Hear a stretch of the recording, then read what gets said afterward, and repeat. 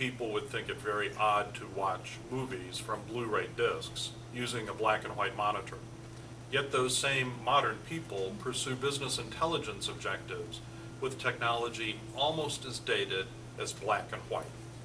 Setting up the analogy, black and white television is to HD home theater as traditional business intelligence approaches are to new visual analytics approaches.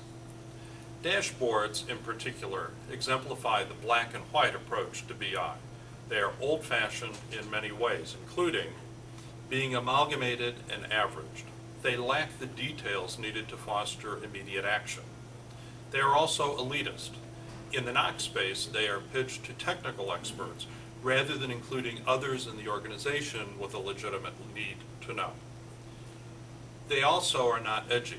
As the internet devices being monitored get smaller, more numerous, and pushed closer to the edge of the internet and spread out across more countries, dashboards become less useful. They are also culturally limited. While charts and graphs can be universally understood, much of the average dashboard's content is language dependent. And lastly, they are old and worn. While the GUIs evolve, the underlying utility of the dashboards themselves really has been around for decades. Like old black and white TVs, we still may be able to view content on dashboards, but we're missing out on a lot of the value.